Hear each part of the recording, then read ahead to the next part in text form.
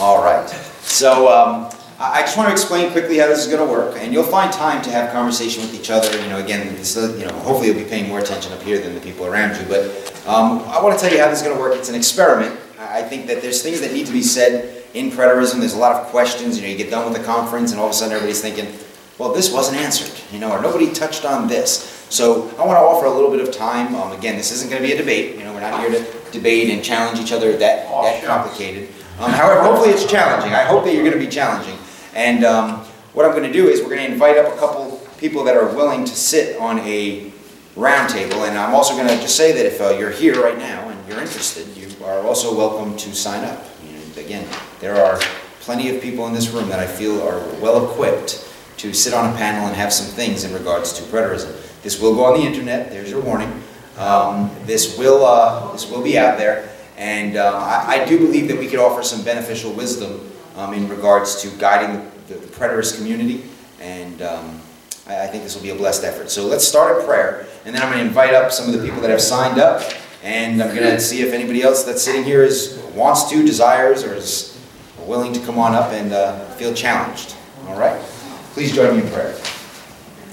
Heavenly Father, Lord, once again we approach your throne of grace, and we just ask you to bless us in this effort, Lord. Bless us with the wisdom, with the gentleness, with the desire to glorify you in all things, Lord. And bless us with clarity, that we would be able to answer questions, that we would be able to seek truthful answers, answer honestly, and allow you to be glorified through your word. So, Lord, we ask that, again, your presence be known, be felt, and manifested here today. We pray in Jesus' mighty name. Amen. So at this time I have a couple people that had signed up. And the people that had signed up are Pastor Steve Schilling, Elder Steve Hernandez, Brother Adam. We're going to try this for the last time. Before you leave, Adam, I am going to know how to pronounce your name, I promise. Last time, right now. How do I say it? I thought you were going to try to say it. No, I'm going to let you say it. All right, Marshak. Adam Marshak, right? Awesome. All right, Adam Marshak's going to come on up. And myself.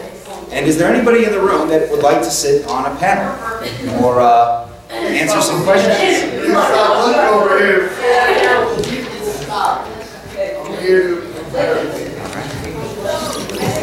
I am a peer pressure kind of guy.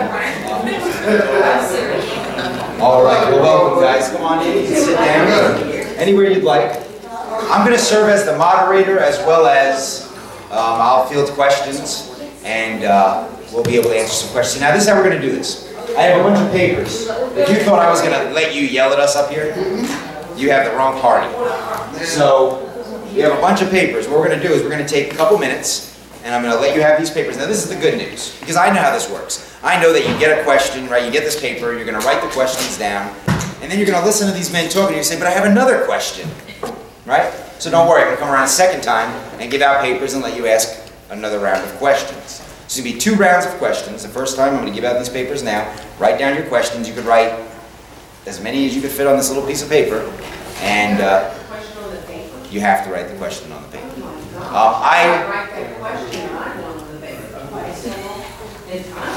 I'm going to say this. I'm simply not a fan of the back and forth in the pews. I don't think that'll be conducive. So what I'm going to do is I'm going to hand out these papers, and let's get some good questions.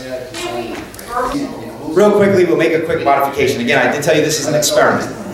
So the modification is going to be, we're also going to make the mic available for people to come up and ask the question. So instead of using the paper, you can actually just come right here, and I'll hand you the mic, and you can ask a question for the round table. Well, then I quit. Just kidding. And then what you'll do is you'll ask your question, and I will politely ask you to go back and sit down, and then we will begin to answer the questions. Again, I believe 1 Corinthians chapter 14, verse 40 is very clear that things need to be done in decency and with order. So I believe that, to the best of my ability, this is how I come up with decency and in order. So again, I'm going to come back around, I'm going to hand out the papers. If you choose to come up and ask the question by mic, that's fine as well. What I'll just ask you to do is put your hand up, and I'll invite you on up, and we'll start asking questions. All right? So I'm going to try one more time handing out the papers, and then we'll get started. Come on. I can't. I got to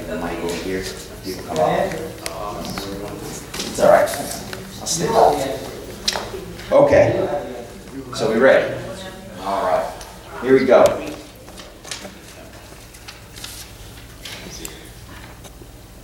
First question is, why do we pray? For us or for God? For us or for what? Or for God. Sorry, I'll speak to you guys first and then I'll tell them. Why do we pray? For us or for God? And then, just to substantiate that question, do we manipulate God by asking Him to do something? Well, it's okay. All right, why do we pray? Is it for God or is it for us? Well, I think, in my opinion, it's for both. That whenever you're in a relationship with someone or you're close to somebody, the best way to get to know one another is through communication, and prayer is our communication with God. It helps us because it gives us the one whom we should be going to. It keeps us in mind that we are needful and that we have to have God as our rock and our fortress. Whereas for God, He hears us, He knows that we're dependent upon Him. If we turn our back, walk away from Him, and don't count on Him for things, I'm sure as a parent, I would want my child to want me. And I'm sure that in a relationship as father to children, He would want us to want Him as well. And is it okay to, what was the second part of the question? Is it manipulate God? Or Yeah, do we manipulate? Yeah, do we manipulate God? You know, Do we manipulate God by asking Him to do something? No, I don't think we manipulate Him. Of course, He knows our needs even before we do. Whether it comes to an illness or loss of a job, whatever it might be, whatever we ask for, it is not news to God. But it is a way in which we can, again, allow Him to comfort us, to call upon Him to help. And whatever answer He gives, whether it's the illness is healed or we pass away from it, that's His answer. And I think that when we keep those lines of communication open with it, that whatever answer He gives us, we trust and we can count that's the right one for us. Amen. Don't say anything? Yeah, I agree about it being to the benefit of both us and God, and for the reasons that my brother shared. The question about manipulating God is an interesting one. I think generally no, for the same reason. The one case that came to mind where people may attempt to manipulate God would be, for example, person A begging God to cause this football team to win today, while person B, maybe on that team, is begging God for the other football team to win. How does God make that choice? What are we trying to make God do when we pray for something trivial like that, where God is hearing prayers for the opposite things from His children? So that's one example I thought of. I might ask Pastor Mike to help me out with the actual wording of this, but in his sermon today he talked about John Piper, and I think he said something along the lines of, God is most satisfied with you when you are most satisfied or most connected to Him. And I think that's very important. It's a very, very classic and important issue that has come up through the rabbis and in Jewish thought. It's commented on a lot. As a matter of fact, it's a very similar theme is the dedication of Jonathan Sacks' book, Covenant and Conversation, where his blessing to those reading the book is, may God rejoice in you as you rejoice in one another. And that reciprocal theme is something that really carries through the tradition. And I think it carries through to even Jesus when He's teaching us pray this way. So I'd invite everybody to go home and read the Lord's Prayer and contemplate it. And I think you'll find just revelation, like Pastor Steve said, just by being immersed together with the Lord. Thank you. And I think I don't have anything to say. I thought that was sufficient responses. We'll move on to the next question. Here we go. This is a fun one. In what form will our bodies be at the resurrection? Any takers? All right, well, I'll start.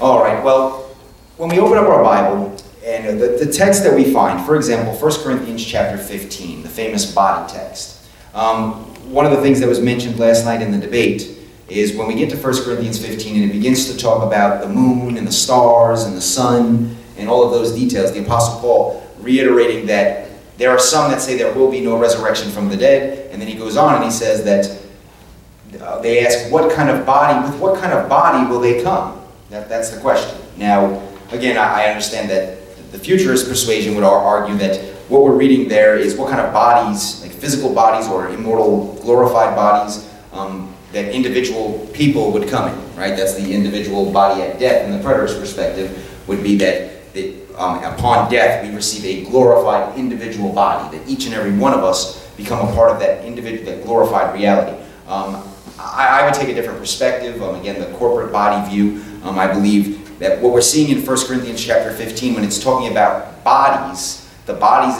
of the resurrection, it's saying that God can give any type of body to anything, just like he gave the body to the stars. They have a different form. The moon, the sun, the animals, all these different things have different styles or different forms of bodies. And God can give the dead ones, the dead that were going to be raised, any form of body he would.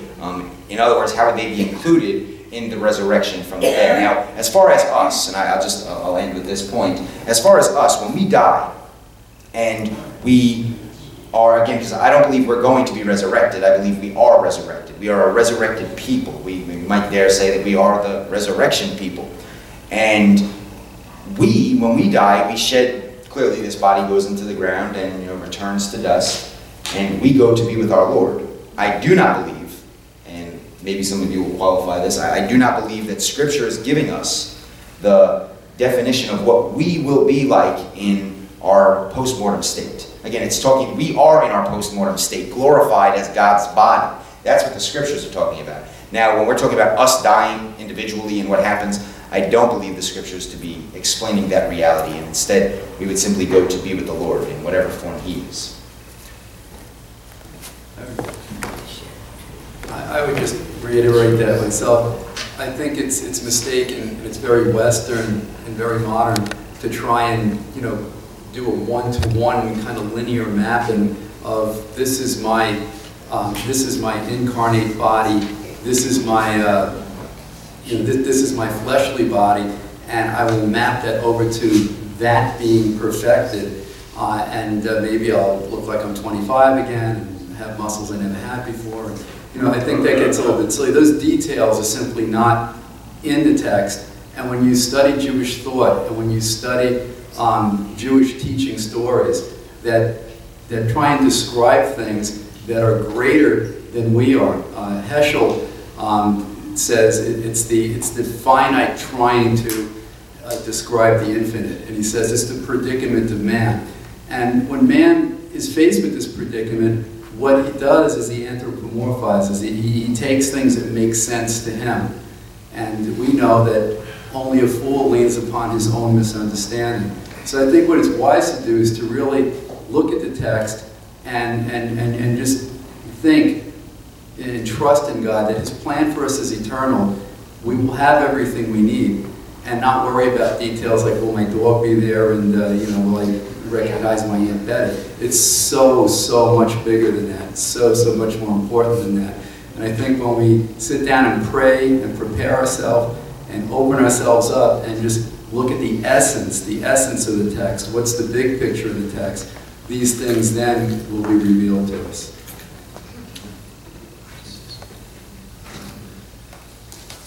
To follow up on what my brothers have already said, I'm not going to offer an opinion, but related to what they've already said, I just wanted to read a few verses where Paul asks this question and then gives a response, which I'm not 100% certain I understand where he was going with it all the way. This is in 1 Corinthians 15, verses 35 through about 40. But someone will say, how are the dead raised up?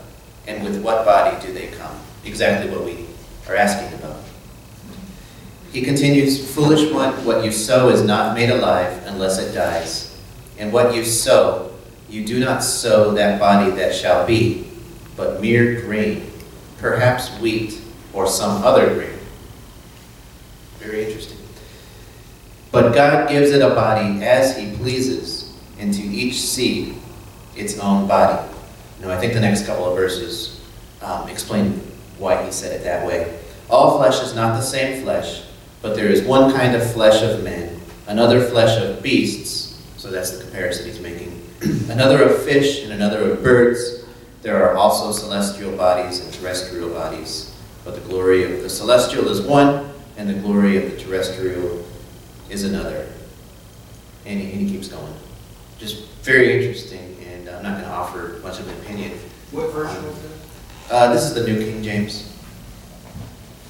This is a subject that I'm still exploring myself personally, to be honest. The chapter and verse. Oh, did I not say the chapter and verse? 1 Corinthians 15, that I started in verse 35 and went through verse 41.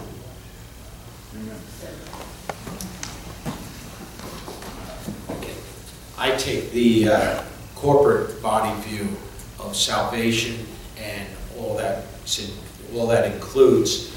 And here I think within the text of the body, it's whether you're still in the body of Moses under law and condemnation, or which will die, and then be raised in that glorified body of the body of Christ. When, as a believer today, since the new covenant has been established, we are resurrected upon the new birth, or the birth from above. And with that quickened spirit, that's what remains alive when this physical body passes away. Whatever particular form that might be, I don't know. I don't think the scriptures tell us that. Nor do we need to know. It is by faith that we walk, and by faith and trusting in Christ that when this mortal body does perish and go away, that what has been living for Christ and in Christ will be raised and be with him, wherever that is. It's said that we are no closer to him today than we will be then. If you are in Christ, you are in Christ. The scriptures of verse 15 continue, and they say in verse 44, it is sown a natural body, it is raised a spiritual body. If there is a natural body, there is also a spiritual body. Don't see anywhere in the text where it goes back to physical. That spiritual body is our quickened spirits being in communion with Christ, being in his body, period. Doesn't get any better than that. Thank you. Thank you all for that. This next question actually kind of follows up on that, what we just talked about, so I thought I'd use this one next.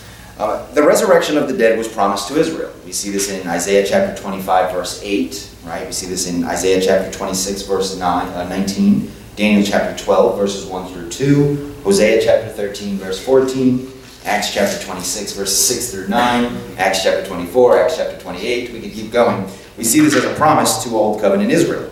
We see in Acts chapter 19, verse 9, that this is the way, right? Jesus is the way. He is the way into the resurrection of the dead. So all of that said, that this is a promise to Israel in the Old Covenant, right? These are promises for them to go into a new glorified body. Doesn't this prove the way is the resurrection of the dead? Jesus is the resurrection of the dead, and this is fulfilled by his appearing, according to 2 Timothy chapter 1, verse 10. So would we not agree that this is already a fulfilled event that was promised to Israel, the resurrection of the dead? That would sum up the question. That this is not something we are yet hoping for. This is something that was, instead, I go through the list of verses. Would that not prove that? Any takers? You want me to go? I want to go? Oh, all right. You go. Sure. All right, I always, my fallback verses on that are from John, 1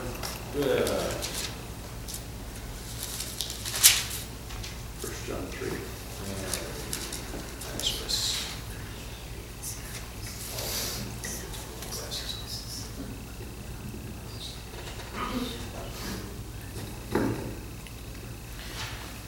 when Lazarus had passed away, and Jesus comes, and Martha and Mary are talking to him.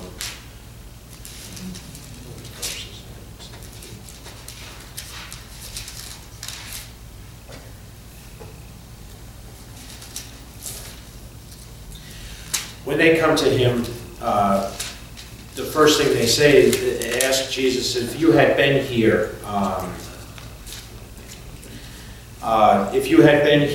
my brother would not have died. And they knew that he would be raised on the last day. They had some understanding of a resurrection that was to take place on the last day of the Old Covenant, when the Messiah comes and that Messianic age begins, when he is going to be the king and leads over Israel, that he would be raised. They trusted in him. Jesus said to Martha, I am the resurrection and the life. He who believes in me will live, even if he dies. Referring to Old Covenant saints, that they would live even though they had passed away. Now he takes another shift into just the same sentence, and he's talking about the New Covenant saints. And everyone who lives and believes in me will never die. I don't think that Jesus was referring strictly to a physical, because we all die physically. But he's talking about that quickened spiritual being that we become upon that new birth and being born from above. It is a supernatural, spiritual thing that we just don't have the concrete, tangible evidence to be able to produce. But we don't need it because we have faith. Jesus said it. I believe it. I think that's all we need to stand on.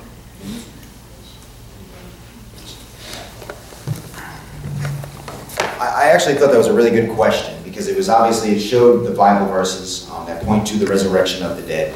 One of the big problems I have within the preterist community is that we have this divide between the IBD and the CBV. I've talked in Preterism numerous times about the need to debate these even in-house, an in-house debate where we can show the difference between what the individual body at death view is saying, the verses in Romans 8, Philippians chapter 3, 1 Corinthians 15, Romans chapter 8, I think Romans chapter 7 through 8, Revelation chapter 20, the first resurrection, the second resurrection. Again, I believe it's a conversation we need to have, and the problem being is that most of us, we're still, even as preterists, we approach the Bible with this mentality that it has to be saying something about me when I die. You see, but unfortunately, our Bible isn't framed in that way. That's not the story our Bible is telling us. Our Bible is telling us about Old Covenant Israel, their death. Again, I urge everybody here to just go to Isaiah chapter 25, verse 8, and ask yourself, what death is that? What death was Israel seeking to be saved from? And then you begin to understand the significance of the resurrection of the dead. Because again, Isaiah chapter 25, verse 8 is a verse used by the Apostle Paul in 1 Corinthians chapter 15. So, Pastor Steve, I thank you for clarifying that and helping us realize that, again, this was a hope of Israel, and these details have indeed been fulfilled. Now, when we're talking about what happens to us when we die, we have to come to a point where we admit that the Bible is not necessarily telling us that reality. And I just want to say one more thing, please. When I talked to Ed Stevens one day, Mr. Ed Stevens, and we had a discussion about this, he made a really good point. I might corner myself here. He made a really good point when he said to me, well, okay, so I would agree with you that the dead were raised in AD 70. He would agree with me there. However, he asked me, how were they raised? You see, and I sat there, I said, well, they were raised. And he said, well, how? With what form were they raised? How did the dead ones go into the glory of the Father? And to be quite honest with you, I don't believe the scriptures to be detailing that point. I believe that would be way beyond the human mind to say how we're going to, and I don't want to placate myself by just simply saying, oh, a glorified body, of course. I believe, as Don Preston has said, that Jesus came in when he was resurrected in the self-same body that he had prior. He walked through walls before, he's disappeared in the middle of nowhere before, he walked on water. I mean, again, we see Jesus doing many things in his physical body that I don't think anybody in this room's body ever has done. So again, I believe Jesus had that self-same body when he raised from the dead. It wasn't this what we're calling the glorified body. The glorified body is what you all celebrated this morning, the glorified body of Christ. So, that's it. Next question is aimed at me, and I'm just going to direct to Pastor Steve now. Here we go. Let's see. Question for Pastor Mike. Revelation chapter 22, verse 11 says, the righteous will still be righteous, the filthy will still be filthy, and we will be in the new heavens and new earth. In Genesis, Adam and Eve gave birth to 3 children. Cain was a non-believer, a reprobate. Even up to now, in our new heavens and new earth, believers are surrounded by non-believers. What do you think? God's reason to arrange it like this has been non-believers to be the well-being, or is for the non-believers to contribute to the well-being of believers. And I would wholeheartedly agree with that. I think that what we see in Revelation chapters 21 through 22 is indeed the current reality we are enjoying. If you remember, in that city, the gates were always open. Hopefully many of you are inviting people into the glorious new covenant. The gates are always open, and that there are still the filthy in the world. Let the filthy remain filthy, and let the righteous be righteous. Again, we see that. And I believe it's very clear in the Old Covenant, we see that the foreigner was brought into the people of Israel, being the covenant people at that time. The foreigner was used to bless the people of Israel, and the people of Israel were to bless the foreigner by representing their God properly. And we today are doing the same exact thing. We are, hopefully, prayerfully, we're blessing the world around us by representing our God properly, and that they are being called into that kingdom. So, and again, I do believe that, one of the things I heard recently was that the Romans had paved roads that served to, actually I believe there's somebody here, Mr. Ed Stevens I believe, that had said that the roads that the Romans paved actually served to help preach the gospel. So again, we would see very clearly that yes, the non-believers do indeed in this world help us. They serve us, they help us, and we see that all throughout the Old Testament. Anybody want to take that? Okay. Hey, that's it. They went right to the source. Adam, that was my... Yes, I know. I recognize this. Do you agree? Yeah. Okay. According to preterists, what is the second death and the lake of fire? And who goes there?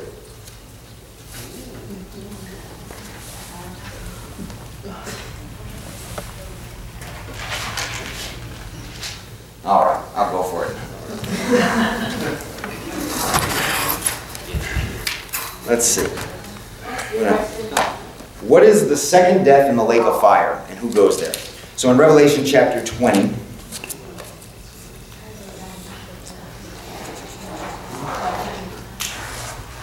okay, I'm just going to read this text here.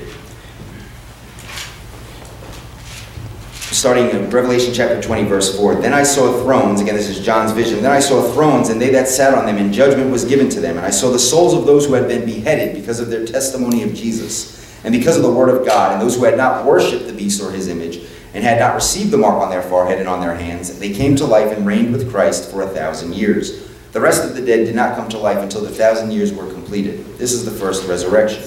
Blessed and holy is the one who has part in the first resurrection.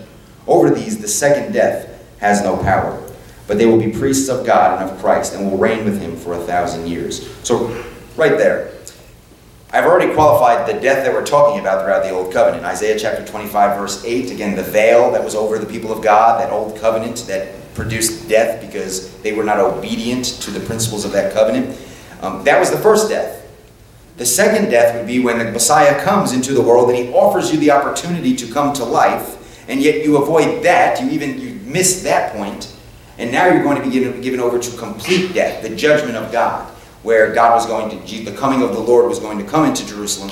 Not only were they suffering from the old covenant death that they needed to be redeemed from, now they would experience the second death. And basically, that is old covenant Israel being defined that their system is completely done. So again, the first resurrection was those that put their faith in Christ. If you put your faith in Christ, the second death had no power over you.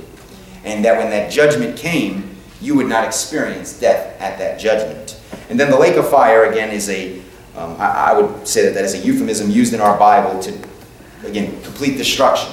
I mean, how do you have a lake of fire? It's clearly something that symbolizes destruction.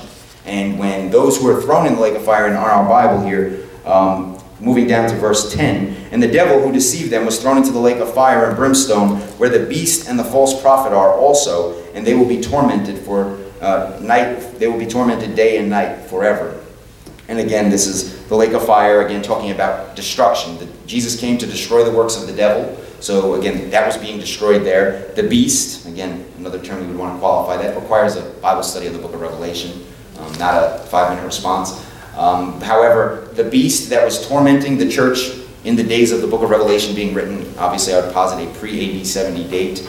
You could put Nero as that beast, you could put Vespasian as that beast, you could put Titus as that beast. And all three of their names equal 666. So, you might put all three of them. I've even heard that, the evil trinity. All of them had something to do with the persecution of the church in that first century period. Nero, Vespasian, and Titus.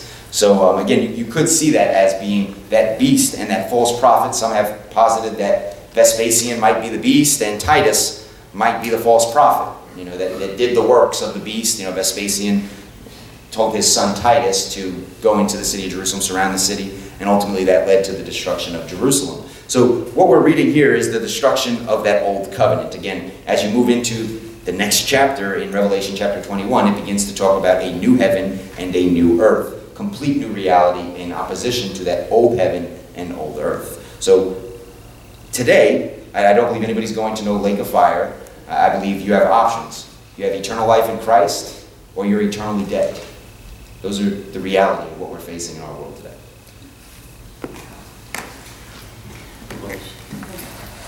When this question comes up, I like to go straight to Revelation and in 2014, where it says, "And death and Hades were thrown into the lake of fire. This is the second death, the lake of fire." Well, what were death and Hades? Death and Hades were separation from God. That's what that was. What was the hope of Israel?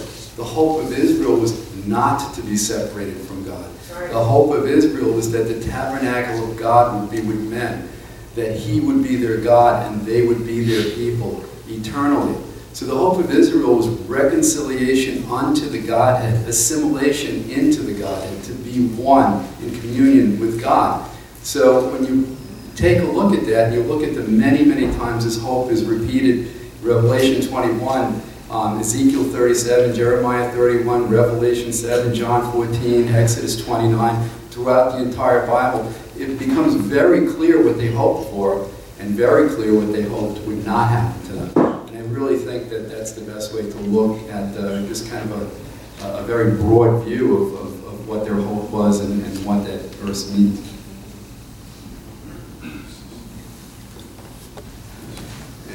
Just to agree with one thing that Michael said, not that I'm disagreeing with anything, but Michael said that the image of a lake of fire is a euphemism. And in the Old Testament, Isaiah and some of the other prophets often described judgment upon different nations in the same way. For example, Isaiah 13, it's a proclamation against Babylon. In verse 17, he even specifically mentions the Medes coming against Babylon, and we know that that happened in Daniel's day. The Medes and the Persians overthrew Babylon after Babylon had overthrown Jerusalem. But I hope I can find the verse I'm looking for in this chapter. Let's see. Well, maybe I'm not finding the one I was thinking about. But in verse 10, it says, "The stars of heaven and their constellations will not give their light." This is talking about Babylon. "The sun will be darkened in its going forth, and the moon will not cause its light to shine." I thought there might be a verse in there about smoke rising forever, but that language is used in similar instances where Isaiah or Jeremiah or somebody is describing the downfall of Babylon or Egypt or Edom. But this is obviously a euphemism. That doesn't mean that the stars that we look up to and see in the night sky came down at that time. No, it means that that nation's defeat was final. And that's the way that the prophets used that imagery of smoke burning forever. It doesn't mean that we can go to where ancient Edom was and still see that smoke rising. nearly 3,000 years later.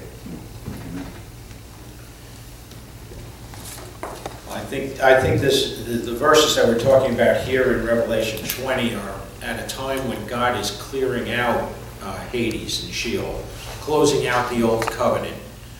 Those who were dead in there was Old Testament Israel, dead under the law, condemned by the law, that they would be thrown in as well. That there would be no longer a Hades nor a Sheol or any other sort of holding area, that when a saint is called home at their death with their quickened spirit, they remain alive with Christ.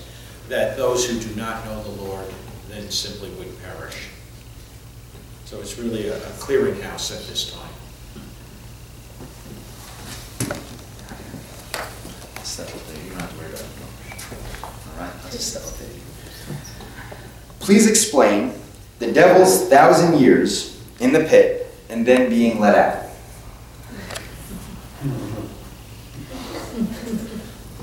All for an idea. Oh, you're a good man. Well, as a lot of you know, I have a blog on the Book of Revelation, and have really dived in deeply studying out the entire Book of Revelation. But I've said, and I'll say it again, I think that Revelation chapter 20, where this question is based, is to me the most difficult chapter in the Book of Revelation, if not almost the Bible. And I've kind of gone back and forth, and I'm just going to offer up an idea that I'm exploring right now. I'm not saying that it is what I've settled upon and will never change, and it's this. There's a position that some people call atavism, A-T-A-V-I-S-M, and it's basically that the 1,000 years started in 70 A.D.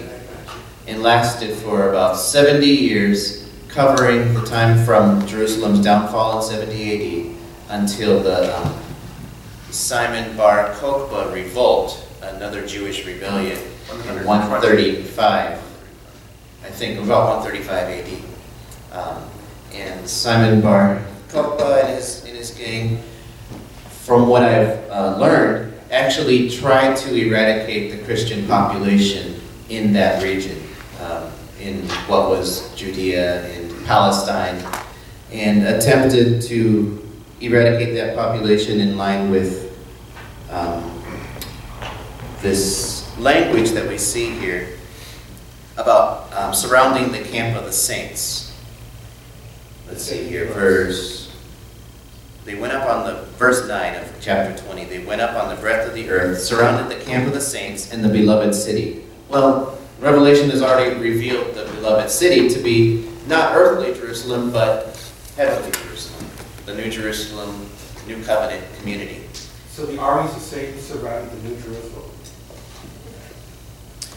In an attempt to persecute and eradicate, yes. So On the broad plains of the We're earth. not going to do that. Yeah, none of that. But that's an idea that I'm exploring because I have not seen any of the other explanations convince me 100%. It's a difficult passage. I'm just exploring. I'm just throwing that idea out there. It's still within Preterism. It's still not saying that it's future, but then that's the release of that's the final release and defeat of the forces that tried to eradicate the Christians once again.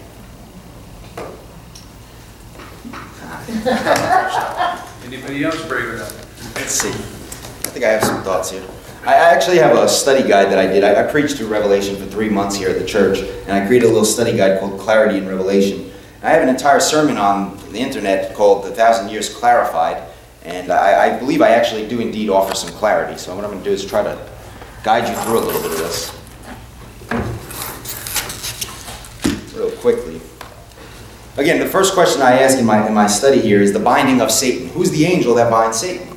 Well, you see Revelation chapter 1, verse 18. He's the angel that has the key, right? Luke 8 tells you who that angel is. It's Jesus. Jesus has the key to bind Satan. And then we see in Matthew chapter 12, real quickly, Matthew chapter 12, verses 22 through 29.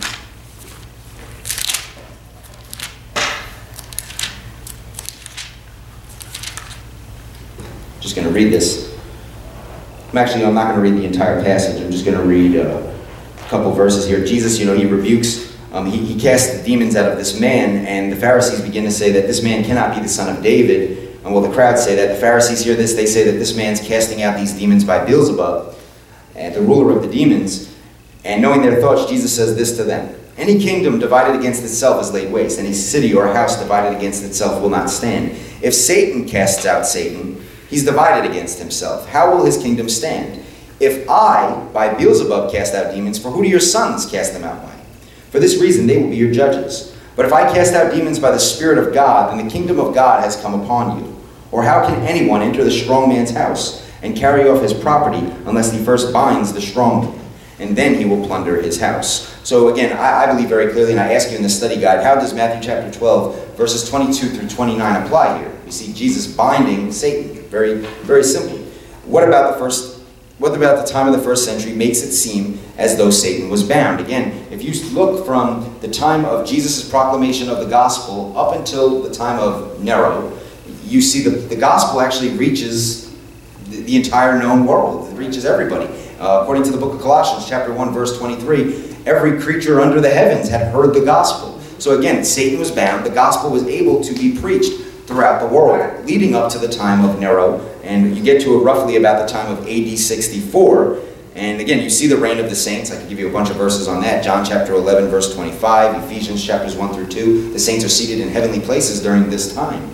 And that would be pretty much from AD 27 to AD 64. The loosing of Satan in AD 64, we begin to see the church comes under persecution. Again, mentioning Nero, we see this, just continues pretty much throughout that history. And that would have been the loosing of Satan. The binding of Satan was the fact that Jesus came, gave the disciples the power to even bind Satan. And as he said, Jesus tells his disciples, whatever you bind on earth will be bound in heaven. And so the disciples have the opportunity to bind Satan, and then they're preaching the gospel, they're making the gospel known to all the nations, they're reigning with Christ for that 1,000 years, that time of completion, and then ultimately at the end of that, Satan has to be loosed, and we see the church comes under persecution. And there's your Satan being bound, and there's your Satan being loosed.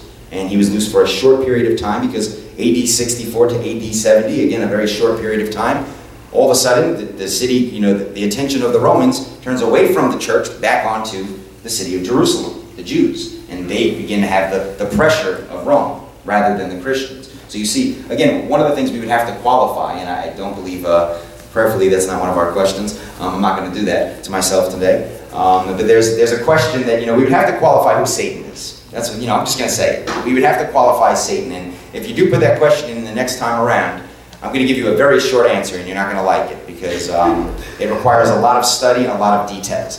So again, we would have to, what I would promise you is that if you study your Bible, and I'll just say this very simply, and I'll stop talking. If you were to study your Bible, you're going to see a lot of adversaries of God. A lot of adversaries of God's people all throughout the Old Testament. That term Satan is used in many different ways, and we need to study that. So, thank you. Cool. Hey. Perfect. Just to what I was talking about, I should have mentioned that the reason why I have a hard time seeing the 1,000 years starting around 30 AD, for example, is the language in verse 4. And again, I'm still struggling with this and working through this, but these are just thoughts. Verse 4 says, I saw thrones, they sat on them, and judgment was committed to them. And I saw the souls of those who had been beheaded for their witness to Jesus and for the word of God, who had not worshipped the beast or his image, and had not received his mark on their foreheads or on their hands. And they lived and reigned with Christ for 1,000 years. And one quick note, it doesn't mean that Christ's reign was limited to 1,000 years, but the reign of those individuals was limited to that time period. But the people who reigned with Christ for 1,000 years were those who rejected the mark of the beast. And that's something that took place not around 30 AD, but 66, 67. And so I think I said earlier that this position I'm exploring sees the 1,000 years from 70 AD. I should have said from about 66 AD until 135 AD. I'm not convinced. I'm still exploring, and I want to keep on exploring the position that Michael has brought up as well. Tough passage. It is. Could you clarify more? I didn't quite understand it, Glenn. What I just said? Yeah, the clarifying about how you put the 1,000 in context. I have a hard time based on, Sorry, it's in there for some reason. right, I have a hard time based on verse 4, seeing the 1,000 years beginning anytime before about 66 AD. Because those who were qualified to reign with Christ for 1,000 years were those who had not worshipped the beast or his image and had not received his mark on their foreheads or on their hands. If we believe, so this is presupposing of the beast. yes, presupposing that the beast was manifest, you know, around 64, 65, 66, 67 AD. I'm talking about Nero and the Roman Empire, and requiring that worship as we see in history around that time. Not 30 AD, not 40 AD, but you know, mid-60s, mid to late 60s. Is the 1,000 years literal? Literal? Do you take that literal, the 1,000 years? As a literal 1,000-year period? Yeah. I don't. I don't, do you? No. So really, how is it? I'm doing that, does it really do it? You guys want to use that one? Use that one, or we're going to use this one as well. Okay. Not as loud, but maybe even louder at all. So, About 1,000. If it was 1,000, it would use Greek root chilios. If it was more than 1,000, like 2,000, it would be the word for two, and then chilios, or three with chilos. But this is chiloi, which is undefined length of an undefined large number. Yeah, I agree. you know, I have to say, Adam, you know, just a quick question. Is that Daniel Marias' view? I don't think his is like that. I believe Daniel Marias says that the 1,000 years began, began around this time and continued until about the time of the Vikings, 1000 AD. I believe that's So what he said. he thinks of it as a literal 1,000 then. Yeah. He does, yes. Okay, Yeah. Because the word doesn't even in the Greek world mean 1,000. That's what my point Oh, was. yeah, sure. It has the wrong ending on the Greek word. Chilioi is a large number. You know, if it was in English, you could say 1,000, 2,000, 3,000, or just 1,000. It means that. But chilioi, oi makes a kind of a pluralish ending on the end, which is kind of like similar, about 1,000. It makes it nondescript. And even Strong's, who I hate his definitions, says a large number of uncertain divinity. That's his definition of the word 1,000 there. Well, thank you. There's an extra seat up here. Sorry. I didn't mean to interrupt. So, no, that's all right. I'm just messing with you. I was Hopefully we have a little bit of it fun. was her question about meaning exactly 1,000. Right. Like, the Greek word doesn't mean that. No, you can ask questions. Oh. You just have to write them down or come up and approach the mic. That's what I said, I'm sorry too. So, with the millennium, there's a lot of complication. Again, our next question is, what is the millennium according to the preterists? That's why I'm doing this. So, again, the millennium is a complicated topic. We must agree there. The term, as Brother Doug has made very clear to us, that term is not a term that is used in an indefinite amount. We don't know, you know, and again, that's why we're seeing, and I do understand the frustration. You know who I believe explains this really well is Mr. Ed Stevens in his book, The Final Decade Before the End. He has a lot of good details in there that'll challenge you in regards to what's happening in that history, because I know one of the interesting points that is made is that, as Adam makes, is that, well, if these are the persecuted martyrs that are not receiving the mark of the beast, they have to be after AD 30. And I believe that can be explained. You know, Revelation not always necessarily a chronological book, and the details. I would want to explore that a little bit further before I dig myself any deeper on video. Same here. All right, cool. So we're going to move on to the next question here. Ed Stevens hasn't hit the GWB yet. What's that? Ed Stevens hasn't blown over the GWB yet. We can turn We can around. call him back. All right. Do you think heaven is a place or a state of being.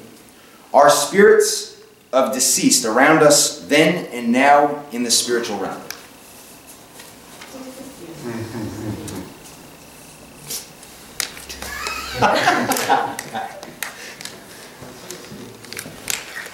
Okay.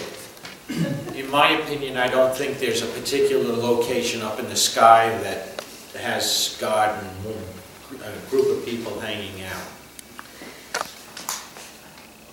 I think that when we call ourselves Christian, our spirit is quickened, we enter into Christ. I don't think that there is a difference between being in Christ and being in heaven. When you're there,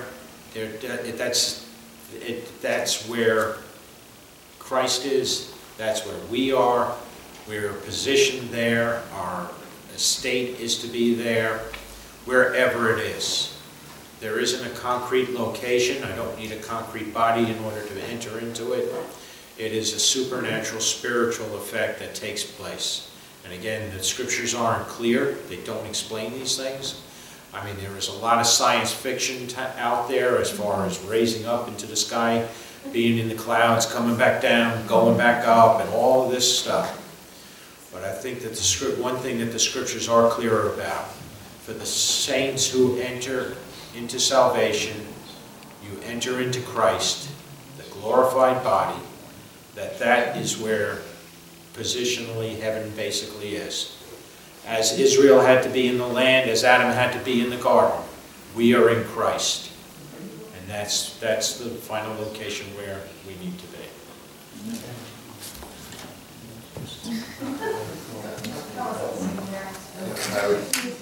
I would agree completely. Sometimes I'm asked those types of questions, and there are no GPS coordinates for where God is or where we'll be. And I think it's a real important thing to really do exactly as Pastor Schilling did, and to speak of it being in the spiritual realm, because a lot of times, with teenagers and things like that, they're anxious to bring up science and look for a science explanation. And as a scientist, I love to tell people, look, science and the things of God are not mutually exclusive. There's not either a science explanation or a religious or a spiritual explanation. That God is greater than all of that. And sometimes we'll hear things like, well, maybe it's in a different dimension, or you have to go through a wormhole. And you couldn't be more farther from that. It really, really is a reconciliation unto the Godhead, communion with God, being assimilated one with, in being with the Father. And I think that it's a difficult concept to get our arms around, but at the same time, if we pray about it and meditate about it, just the little inkling of peace we feel while we're praying about it is just the beginning of what it actually is. So I think that's important. Heaven is all around us, and I have some examples right here. 14 miles away, gasoline heaven. 6.7 miles away, baseball heaven. Sound of Heaven Church, 21 miles away. Heaven is all around us, according to the GPS. Amen. All right, good deal. Thanks for getting the coordinates for us. All right, good deal. I would agree. If I may just say one thing about that, I'm working on a book right now, kind of exploring Hebrew spirituality. I believe that if we're going to begin to try to understand what demons are, we need to stop advancing the New World system, the New Age system that's so clear in our paganistic society. And we're, pretty much I hear Christians talk about demons. They sound just like the pagans that I know talking about demons and spiritual things. The Hebrews had a very distinct spirituality. And when we study their spirituality, we realize that there's quite a few things. For example, the Hebrews didn't believe that the physical world was a bad thing, or your physical body is a lowly bad thing. That is not a Hebrew thought. The Hebrews believed that the natural world was good, that this is a beautiful thing. This is God created this world. However, they believed that there was a spiritual dimension, a spiritual component to this natural world. That what we're seeing in the physical is demonstrating something spiritually. And when we begin to talk about heaven, again, simply in your Old Testament, the Israelites, their heaven was being in the land of Israel. Being at peace with all their enemies and nobody wanting to conquer them and kick them out of their land. I get to eat my own food that I planted. That's heaven. That's heaven in your Old Testament. So in the New Testament, heaven is, again, being in Christ, that spiritual reality that we enjoy, that, again, while the old covenant was a natural covenant, they had to fear people coming into their land, stealing their goods, kicking them out of the land. That symbolized a covenant with God. Every time that they were invaded by the Assyrians, that was, God's mad at us. That was their spirituality. The natural demonstrated the spiritual reality. So in Christ, we've been seated in heavenly places. We see this in the first 3 chapters of the book of Ephesians. Those were living saints that were seated in the heavenlies. So again, as Pastor Steve clearly illustrated, that being in Christ is being in heaven. It is being in the heavenlies. Now what we're not saying is that this doesn't continue into a realm beyond this natural realm. Of course that. We know it does. God is eternal. God lives. I don't think he lives in those coordinates, but he lives all around us, and he maybe the Sound of Heaven Church. Actually. Yeah, I was going to say. So you see, we need to have a Hebrew spirituality about these things. We need to try to understand how the Hebrews would have thought about heaven, and not necessarily how our 21st century Greek, we demand a concrete understanding. Explain this to me. That's a Greek. We need to stop thinking like that and be comfortable, as Steve and I have had many talks about this. We need to be comfortable with the Hebraic mindset, that a lot of things were very abstract thought, and they were comfortable with that, and we need to be comfortable with that, and just trust in our God. Last question, before we accept a couple more. And I'm going to have us out of here by 3:30, so any questions that aren't answered by 3:30, we're just going to have to submit to Jesus, and hope he'll answer them. How do you know for certain, I'll talk to you guys, how do you know for certain that Nero and Titus were the mark of the beast? Do you mind if I just answer that real quick? I don't know for certain that Nero and Titus were the mark of the beast. I believe that term again, 666, and this is just simply, hopefully they'll qualify better than me, but the term 666 again can compute to plenty of things. Actually, there's a site you can go on the internet, and it'll show you everything 666. If you study Hebrew gematria, everything it could mean. You might be able to make your name. That's pretty neat. You can find out if your name equals 666. And, again, it's studying Hebrew gematria. We come to see that, yes, Nero, Titus, they do demonstrate the mark of the beast. It seems to fit with the context of what was going on in Jerusalem in AD 64 to AD 70, and where this writing's finding its completion. And that's why I would take that stand, that Nero, Vespasian, Titus, all of that, doing the work of Rome rather than doing the work of the Christians, your mind and your hands, what you put your mind and your hand to, those that were living outside of the system of Jesus Christ, outside of the covenant with Jesus Christ, were manifesting the mark of the beast. The Jews in covenant with Rome were manifesting that mark of the beast. Wow. Well, you can do better than that. Well, the only thing I can add is that it's probably a barcode that we really not familiar. No, it's a chip. Oh, man. Sorry about that. As Mike was saying, that it's not a particular image or mark that you see either on your forehead or your hand, but that it is the direction that your mind or your hand would be leading you in. And the beast would be that away from Christ and away from God and following him, doing what the natural world would want you to do, have your mind set on that, have your hand to the plow to accomplish that work. Whereas the mark of Christ that we can have also is that where our mind and our hand are now directed towards God, doing the work that he has called us to do.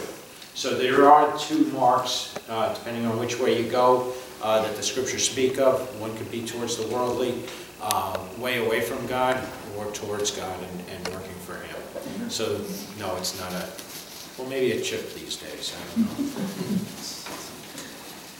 I don't know.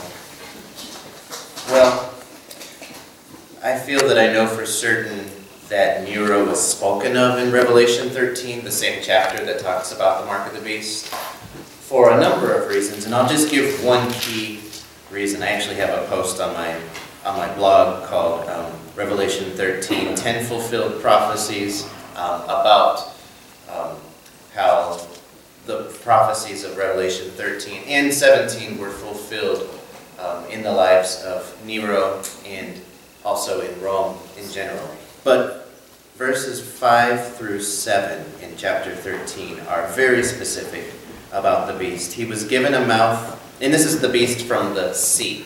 There's actually also a beast from the land. But this is the beast from the sea. And sea often, even in the Old Testament, represented the Gentile lands, where the land or the earth was about Israel. But here's Revelation 13, 5 through 7. He was given a mouth speaking great things and blasphemies, and he was given authority to continue for 42 months, which is the same as 3.5 years. He opened his mouth in blasphemy against God, to blaspheme his name, his tabernacle, and those who dwell in heaven. And it was granted to him to make war with the saints and to overcome them. Authority was given him over every tribe, tongue, and nation. Nero is very much on record as blaspheming God and Christians and making war on the Christian church. I mean, the persecution, the killings, the martyrdom was almost unspeakable. The things that he and his comrades did to the Christians at that time. But the 42 months is very significant. Nero's campaign of persecution began in November of 64 AD and ended at the time of his death in June of 68 AD. If you do the math, that's precisely 42 months. Good job.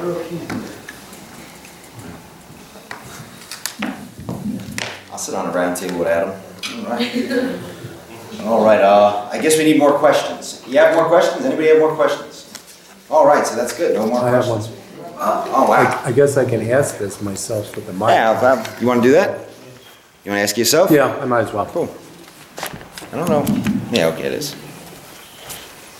Does the preterist view allow for speaking in tongues today? A lot of people speak in tongues. They believe it's prayer in the Spirit, perfect prayer and praise to God. It builds you up spiritually. To them, it's not over. So what are your views on that?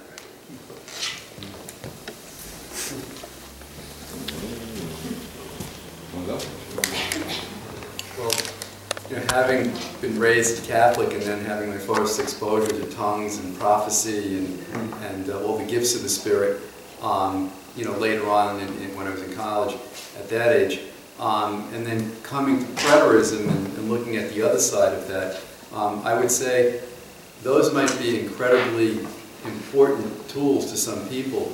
A type of meditative state, a type of gamma state, a way to really reach God in their own individual way. But as far as the biblical basis for still receiving prophecy or still or speaking in tongues, I don't see it. As a matter of fact, the common passages that are cited, and I get this all the time where people say it to me, I say, just keep reading, flip the page and keep reading, because it goes on to say, when I was a child, I did the things of a child, but when the perfect comes, and as preterists, we believe the perfect has come. Right.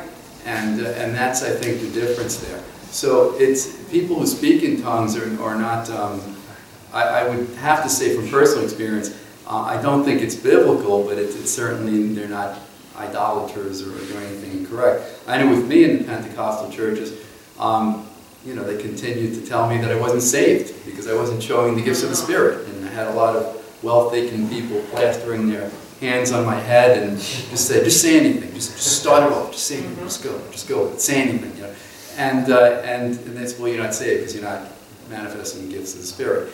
And I really thought that was a very mistaken and very strange direction to go in, but I never held it against them that they really felt better. And some people like to sing their prayers, and some people like to kneel or lay prostrate. And these are all tools, but they're not. There's no biblical foundation for it after after the perfect has come. Well done. Okay, as preterists, we see this time between Pentecost and 70 AD when Jesus led the second Exodus, very similar to that of the first Exodus, where Moses brought the Israelites out of Egypt. And as they wandered through the wilderness, many signs and wonders were given to them. The manna from heaven, the water from the rock, and so forth. That during the time of the church's initial being built, from Pentecost to AD 70, these signs and wonders were needed in order to establish the church, that these were gifts that God had given for that particular time. And as Brother Steve mentioned, the cessation of them comes when the perfect comes. So as preterists, we see that the return of Christ in AD 70, the demolishing of the old covenant and the completely establishing of the new, that is the perfect. No other covenant will be coming after this, no other kingdom, no other anything else. So we have everything all in all. So that there would be a cessation. There doesn't seem to be that need for it at this particular, from AD 70 on.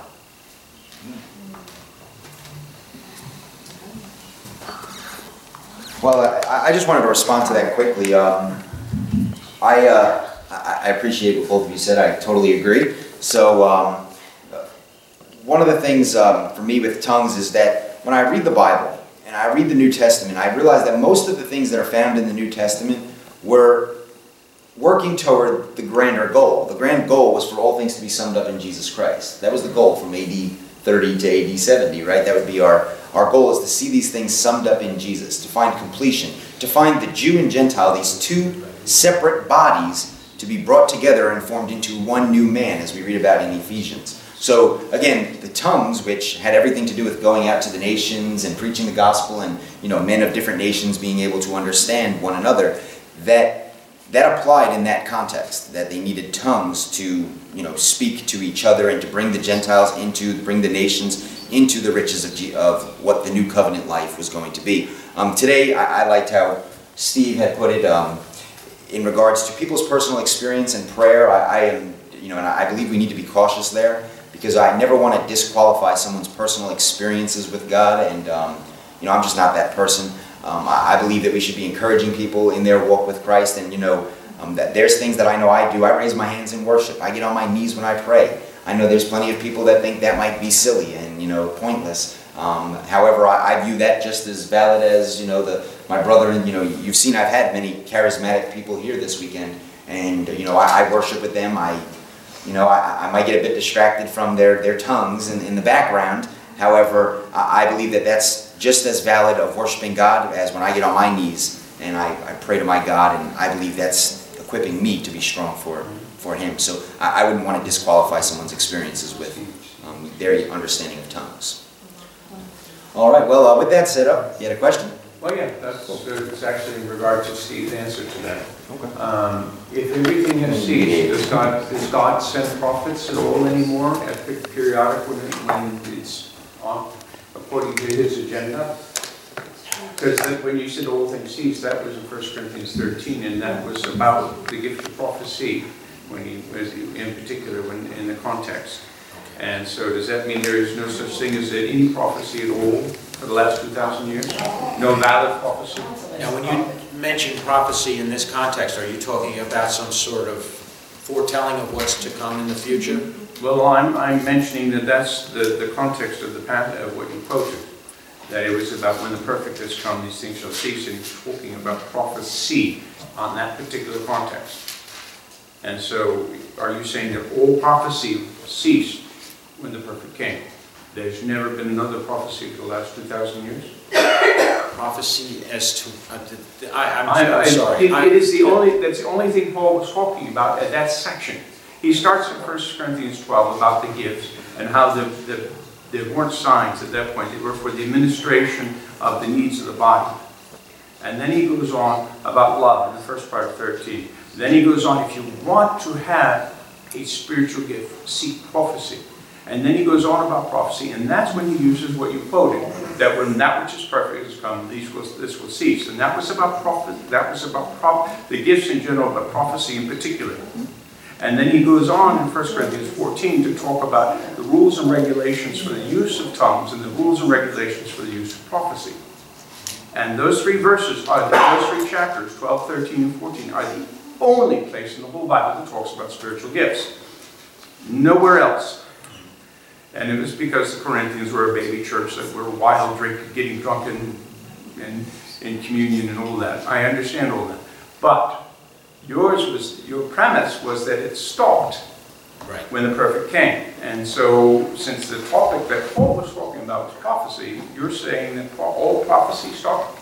Well, the way that I would phrase it is that all prophecy having to do with the future, anything that in regards to, you know, we have the prophets of the old that spoke of Babylon coming in and conquering them or what have you. In my opinion, yes, I think that those had stopped. In prophesying and speaking of the gospel and sharing that, certainly not. That's what built the church. If that's a prophetic way of speaking. Well, I wasn't talking about a prophetic style of witnessing. I was talking about prophecy, which is the foretelling. God saying, this is what my message is to my people, which is what the prophets were throughout all of history. Right, and he spoke, and they spoke to his people as a nation. And I do not see in the scriptures any other prophecy that has not been fulfilled. Well, I know, that wasn't that. You're saying that all prophecy ceased at that moment, which is the present tense. In other words, that God would never send another prophet, never talk to his people directly through prophecy or anything else. Amen. That's what, if you're claiming that 70 AD was the perfect coming, then the only interpretation of that has to be that God will never speak to his people again. Well, no, he speaks to us every day. We pick up his word. No. He speaks to us. That's the Spirit bearing witness and all that. I'm talking about using prophecy to speak to his people, where God says, you know, you had some erring group, and God in his mercy sends somebody to say, repent. God sent me to tell you to repent. I tell that person. And that doesn't exist if it's so. And so I'm asking, is this what you're... Well, that's a good question, because we have times. I'm trying not to make it into an argument, because I'm really I really want to know what your stance is on that. Because there are times in the Great Awakening and things like that where there was a revival, so that God did use an individual in order to ignite, like with Charles Spurgeon. No new revelation.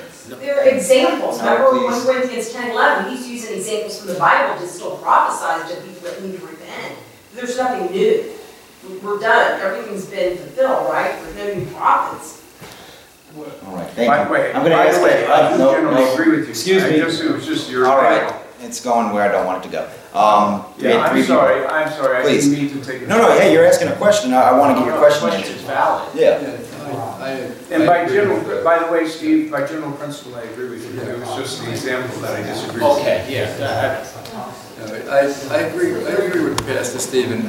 What I see biblically when you use the word prophet, or some would use the word prophets bring prophecy, deliver prophecy. When you speak of messengers and prophets, you're speaking about revelation from God.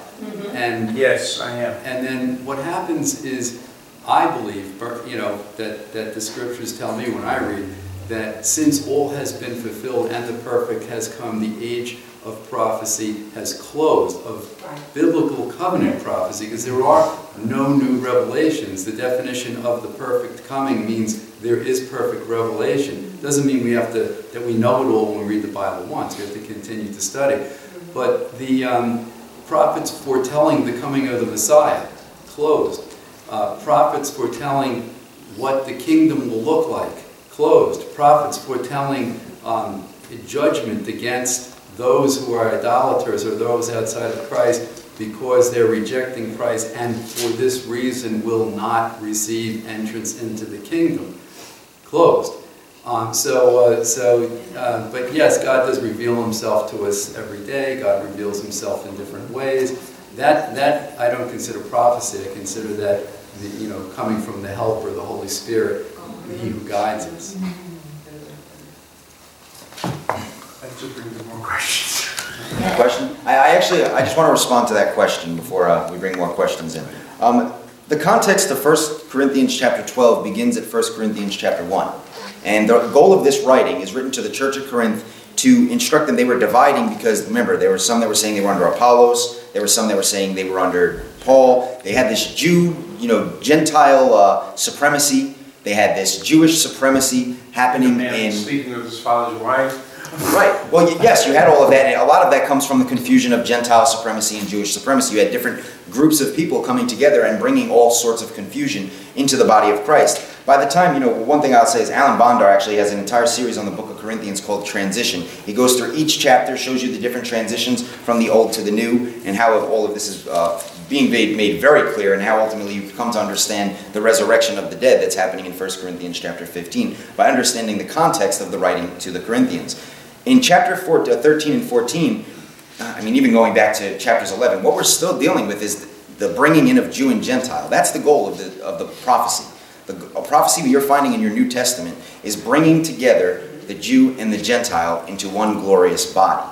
So that's right. So, well, I'm going to make a point here. Now, all of that prophecy, again, Hebrews chapter 1 says that in times past, God spoke to his people through prophets in diverse manners and different places. Now he speaks to his people through the Son. That's how he speaks to his people. He spoke, right. He spoke, and he spoke. He spoke, that's it. He spoke to his people through his Son. There's no need for prophets to come to God's people. He has laid the foundation, united the two bodies. That's what all of this is detailing. The bringing together of those two bodies. That's the context of the prophecies. So the prophecy, yes, in this context is bringing together of the Jew and Gentile, and all of that has been made complete. It's perfect. We don't need prophets to come and give us prophecy in bringing together Jew and Gentile any longer. So all of this has been made complete. Now, what we're talking about today, I do believe in a modern application of the fivefold ministry. I do believe, we have people in our church that I would say that are pastoral, prophetic in certain areas of calling. Do I believe that they have a gift of speaking an exhortive word to the body of Christ? Absolutely. But we would not, we'd have to go through the entire context of the book of Corinthians, verse upon verse, line upon line, and we would see that that's all about bringing together Jew and Gentile into one glorious body. That's the entire context of the Corinthians, the letter to the Corinthians. So I don't believe we could just start at chapters 13 and 14 and find our answer. We would have to understand the entire point of the Apostle Paul's letter to the church at Corinth. Yes. And I believe that shows us that the prophecy he's talking about there is the prophecy of bringing together Jew and Gentile. So Jews and Gentiles are completely brought together at 70 AD because that's perfect. And see, this, by applying this verse to that subject matter, to me, doesn't matter. Well, it's the entire letter to the Corinthians. Yeah. That would be the context, so that's what we have to apply it. And there are subcontexts, and the subcontext, which begins in chapter 12 and ends in 14, is about the use of spiritual gifts within the body of Christ. It starts there and ends there, and it's all on that. And with a little section smack in the middle about how love being the best of all. If you do not have love, you do not have charity, or charity, love, whatever, but just below that is talking about if you want a gift, Paul should be a gift of prophecy, if you want a gift from God. Right. And it's understandable, because that's God directly talking and you listening. That is the best gift you can get.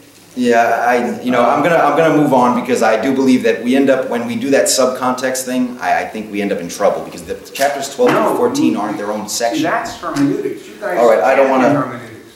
Hermeneutics is analyzing to the nth degree, and then going back and saying, what does it say to the big picture? And I understand the part of hermeneutics, making it relevant, the audience relevance, you're saying was the merger of the Jew and the Greek. Mm-hmm. Or the Jew and the Gentile, actually, you said it correctly. Yeah. Jew and the Greek is not correct. Although Corinth being a major Greek city. But generally, most of the time, the New Testament uses the word Greek, they mean Hellenist Jew. And not a Gentile. Usually they mean Gentile, they say Gentile. But anyway, I agree with some of the subcontext. I'm sorry. Okay. I distracted the whole thing. Let me retreat. I will shut my mouth and I will smile. You don't have to shut your mouth and smile. No worries. You did ask your question. We gave you an answer. Well, I don't mean to beat the dead horse, but I don't think he's quite dead. On the issue of tongues and backing the timeline up a little bit to what I words speaking about it here. Going back to Prophet Joel, and it shall be in the last days, God says, I will pour forth my spirit on all mankind, and your sons and your daughters shall prophesy. And young men shall see visions, old men dream dreams. I think we're all familiar with this continuing on down to the last bit, and they shall prophesy. So I look at, again, I'm talking about Acts 2, day of Pentecost, where again, I'm just seeing Acts 2:4, they're filled with the Holy Spirit, and they were filled with the Holy Spirit again to speak in other tongues. So again, I don't quite see the mystery in understanding what tongues were and why they would have a time span when the canon was in fact closed. Why am I going to need new inspiration? Because I can prophesy, as we said, by just opening this up and reading it. I'm continuing a lifetime of study, and I'm continuing to find new prophecy as I find something I didn't see before, but I'm not bringing forth anything straight from the Word of God in an unknown language. And again, they didn't know how to speak Arabian, but they spoke it. They didn't even know they were, because they were reaching for new folks. Jared, is that a question for us? So I'm prophesying. All right, I'm going to end us in prayer. Can I just comment on him a little bit? Please, well... That was a sign, which is totally different. Signs are completely different than the gifts of God. We're talking about tongues. It says No, tongues. All right, I'm going to end us in prayer. I'm tired. Sorry, I'm tired. I'm going to end us in prayer. We could talk after. Yeah, we got to, again, 1 Corinthians chapter 14, verse 40, since we're in that area, it says everything needs to be done with decency and in order. And one thing we're going to do in our community next year, I'm excited for our conference next year, is because we're going to be on time. We're going to listen to the instructions of the things that we're doing, and it's going to be an exciting year, so please join me in prayer. Heavenly Father, I magnify you, Lord. I thank you for being in this place, Lord. I thank you for my brothers and sisters. I pray that we can be ourselves, Lord. We can understand each other. We can grow together in these things. That we can have conversations with each other and be civil. That we can glorify you in our conversations and our deeds. That we can truly allow this truth that we've been learning this entire weekend to build up in our life. That we would see you more clearly in our lives through our witnessing to others, through the way we speak to one another, through the way that we pray to you and seek you, Lord. Thank you for your presence, Lord. Thank you for your calming and your peaceful presence. That we would continue to seek you evermore. Lord, I thank you for the men that have sat up on this panel. I thank you for the questions that were submitted. We magnify you, Lord. We thank you for the little bit of wisdom that you do give each and every one of us. We thank you for the portion that you have given each and every one of us. And we pray that we will walk worthy of all that we do know. That we would continue to strive to study your scriptures and bring glory to you. Lord, thank you for your Son. Thank you for the new covenant. And thank you for allowing us to be a part of it. We magnify you this day. In Jesus' mighty name. Amen. Amen.